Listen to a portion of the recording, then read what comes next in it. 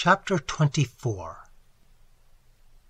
As we reached the Place Verte and turned into the court of the hotel, the sound of the midnight bells swept over the city, and a horse car jingled slowly by on its last trip to the railroad station.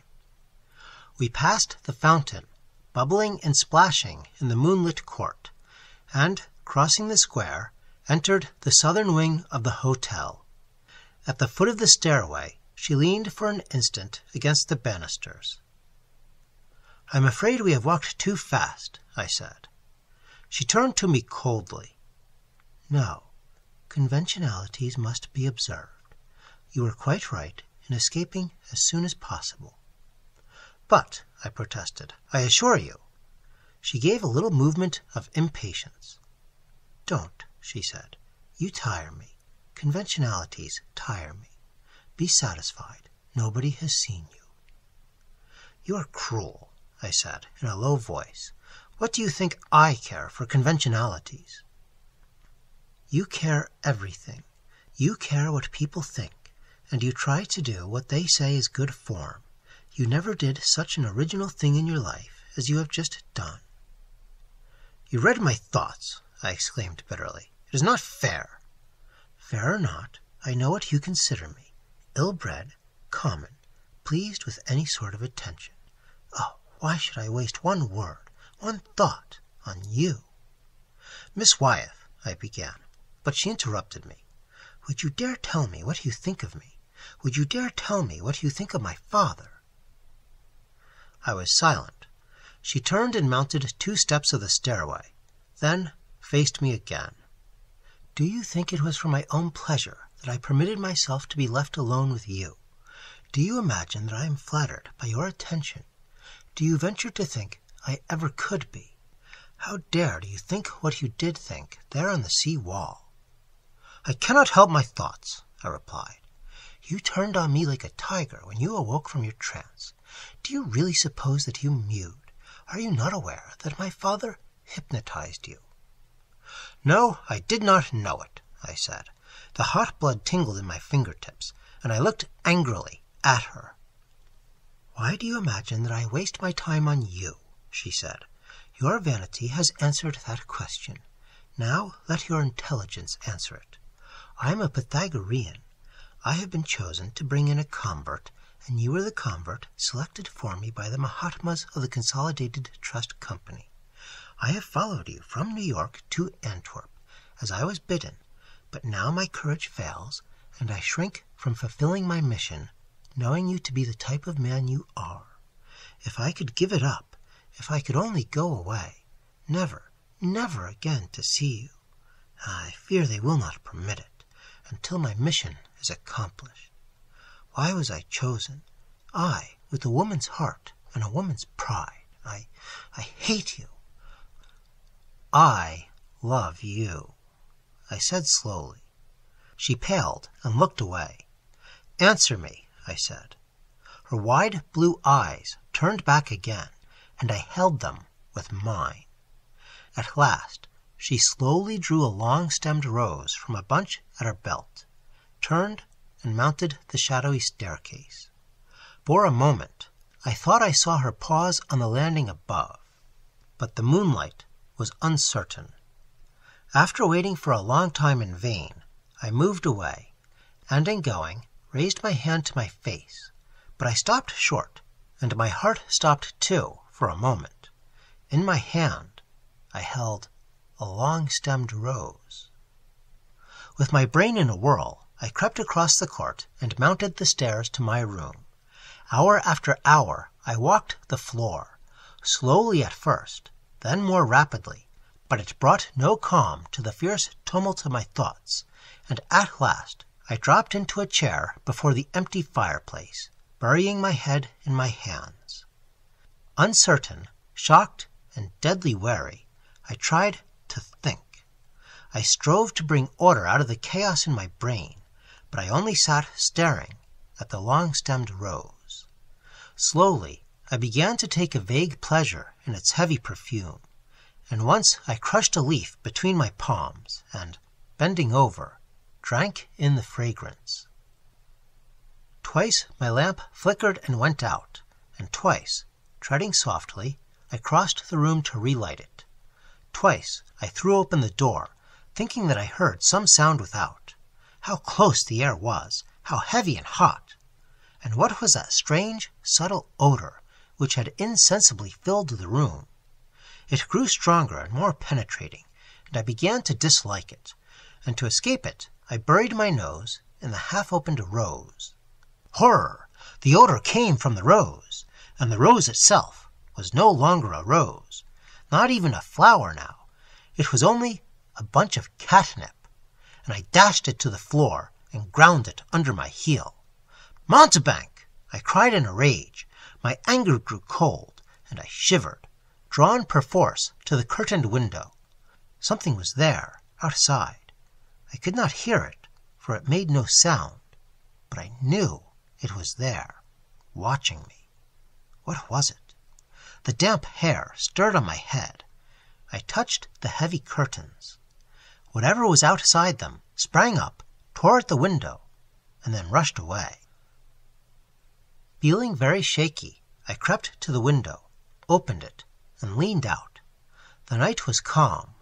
I heard the fountain splashing in the moonlight, and the sea winds soughing through the palms. Then I closed the window and turned back into the room. And as I stood there, a sudden breeze, which could not have come from without, blew sharply in my face, extinguishing the candle and sending the long curtains bellying out into the room. The lamp on the table flashed and smoked and sputtered. The room was littered with flying papers and catnip leaves. Then the strange wind died away, and somewhere in the night a cat snarled. I turned desperately to my trunk and flung it open. Into it I threw everything I owned, pell-mell, closed the lid, locked it, and seizing my mackintosh and traveling bag, ran down the stairs, crossed the court, and entered the night office of the hotel. There I called up the sleepy clerk, settled my reckoning, and sent a porter for a cab. "Now," I said, "what time does the next train leave?" "The next train for where?" "Anywhere." The clerk locked the safe, and, carefully keeping the desk between himself and me, motioned the office boy to look at the timetables. "Next train, 2:10, Brussels to Paris," read the boy.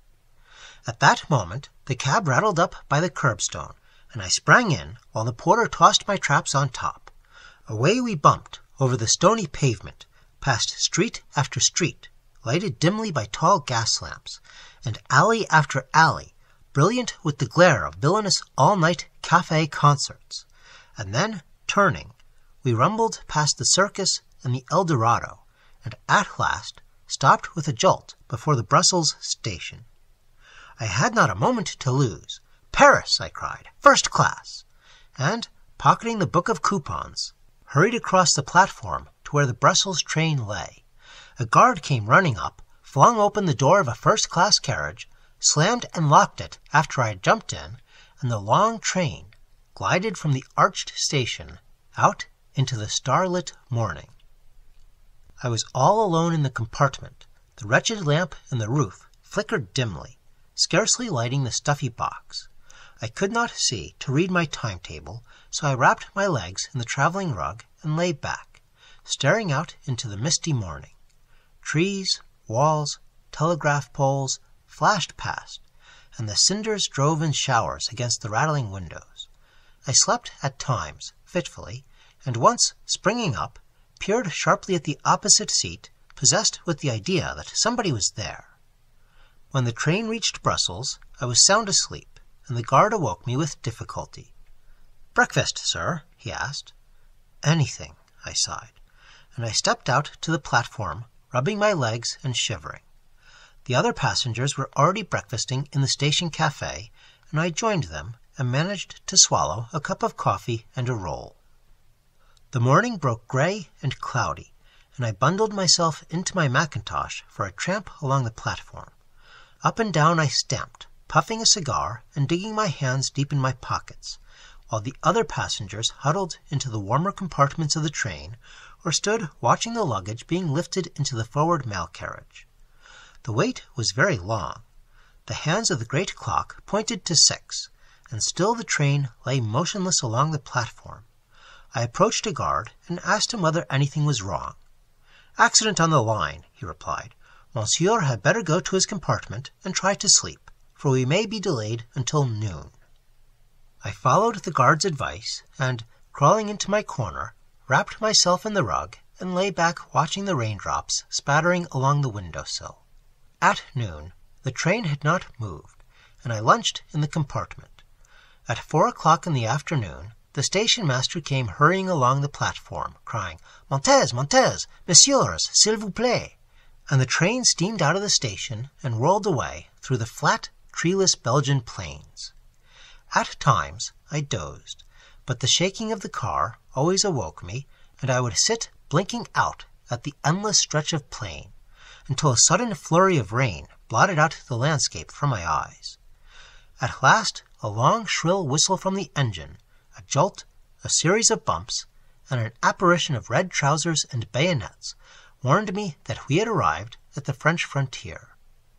I turned out with the others and opened my valise for inspection, but the customs officials merely chalked it without examination, and I hurried back to my compartment amid the shouting of guards and the clanging of station bells. Again I found that I was alone in the compartment, so I smoked a cigarette, thanked heaven, and fell into a dreamless sleep. How long I slept I do not know, but when I awoke, the train was roaring through a tunnel. When it again flashed out into the open country, I peered through the grimy rain-stained window and saw that the storm had ceased, and stars were twinkling in the sky. I stretched my legs, yawned, pushed my traveling cap back from my forehead, and, stumbling to my feet, walked up and down the compartment until my cramped muscles were relieved. Then I sat down again, and, lighting a cigar, puffed great rings and clouds of fragrant smoke across the aisle. The train was flying, the cars lurched and shook, and the windows rattled accompaniment to the creaking panels. The smoke from my cigar dimmed the lamp in the ceiling and hid the opposite seat from view. How it curled and writhed in the corners, now eddying upward, now floating across the aisle like a veil. I lounged back in my cushioned seat, watching it with interest. What queer shapes it took! How thick it was becoming! How strangely luminous! Now it had filled the whole compartment, puff after puff, crowding upward, waving, wavering, clouding the windows, and blotting the lamp from sight. It was most interesting. I had never before smoked such a cigar. What an extraordinary brand! I examined the end, flicking the ashes away. The cigar was out. Fumbling for a match to relight it, my eyes fell on the drifting smoke curtain which swayed across the corner opposite. It seemed almost tangible. How like a real curtain it hung, gray, impenetrable. A man might hide behind it. Then an idea came into my head, and it persisted until my uneasiness amounted to a vague terror. I tried to fight it off. I strove to resist, but the conviction slowly settled upon me that something was behind that smoke veil, something which had entered the compartment while I slept. "It can't be," I muttered, my eyes fixed on the misty drapery. "The train has not stopped." The car creaked and trembled. I sprang to my feet and swept my arm through the veil of smoke. Then my hair rose on my head, for my hand touched another hand, and my eyes had met two other eyes. I heard a voice in the gloom, low and sweet, calling me by name. I saw the eyes again, tender and blue. Soft fingers touched my own. "Are you afraid?" she said. My heart began to beat again, and my face warmed with returning blood. "It is only I," she said gently. I seemed to hear my own voice, speaking as if at a great distance. "You here alone? How cruel of you," she faltered. "I am not alone." At the same instant my eyes fell upon the professor, calmly seated by the farther window. His hands were thrust into the folds of a corded and tasseled dressing gown, from beneath which peeped 2 enormous feet encased in carpet slippers. Upon his head towered a yellow nightcap. He did not pay the slightest attention to either me or his daughter, and, except for the lighted cigar which he kept shifting between his lips, he might have been taken for a wax dummy. Then I began to speak feebly, hesitating like a child. "How did you come into this compartment?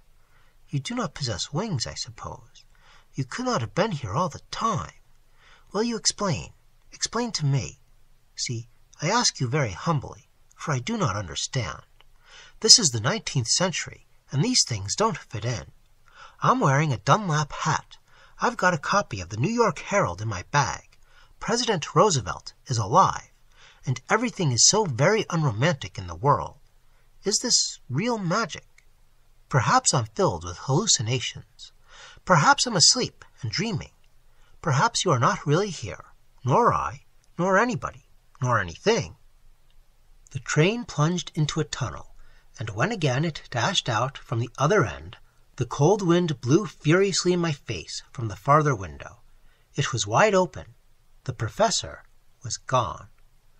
"Papa has changed to another compartment," she said quietly. "I think perhaps you are beginning to bore him." Her eyes met mine, and she smiled. "Are you very much bewildered?" I looked at her in silence. She sat very quietly, her hands clasped above her knee, her curly hair glittering to her girdle. A long robe, almost silvery in the twilight, clung to her young figure. Her bare feet were thrust deep into a pair of shimmering Eastern slippers. "When you fled," she sighed, "I was asleep, and there was no time to lose. I barely had a moment to go to Bombay, to find Papa, and return in time to join you. This is an East Indian costume."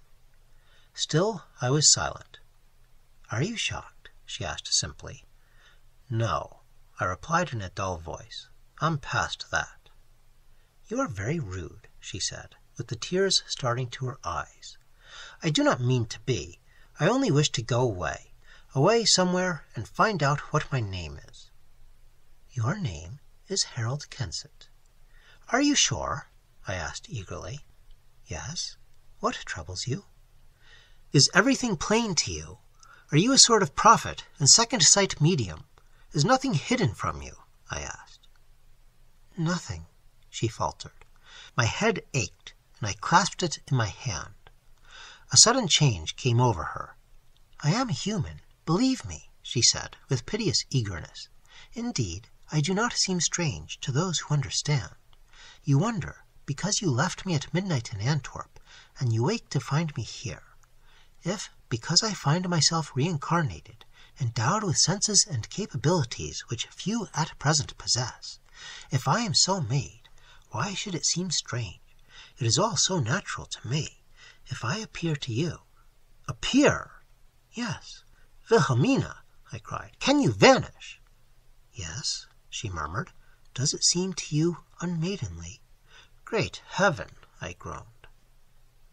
"Don't," she cried, with tears in her voice. "Oh, please don't. Help me to bear it. If you only knew how awful it is to be different from other girls, how mortifying it is to me to be able to vanish. Oh, how I hate and detest it all." "Don't cry," I said, looking at her pityingly. "Oh, dear me," she sobbed. "You shudder at the sight of me because I can vanish." "I don't," I cried. "Yes, you do. You abhor me. You shrink away. Oh, why did I ever see you? Why did you ever come into my life? What have I done in ages past, that now, reborn, I suffer cruelly, cruelly?" "What do you mean?" I whispered. My voice trembled with happiness. "I? Nothing. But you think me a fabled monster." "Wilhelmina, my sweet Wilhelmina," I said, "I don't think you a fabled monster. I love you. See, I am at your feet. Listen to me, my darling." She turned her blue eyes to mine. I saw tears sparkling on the curved lashes. "Wilhelmina, I love you," I said again. Slowly she raised her hands to my head and held it a moment, looking at me strangely. Then her face grew nearer to my own. Her glittering hair fell over my shoulders. Her lips rested on mine. In that long, sweet kiss, the beating of her heart answered mine, and I learned 1,000 truths, wonderful, mysterious, splendid.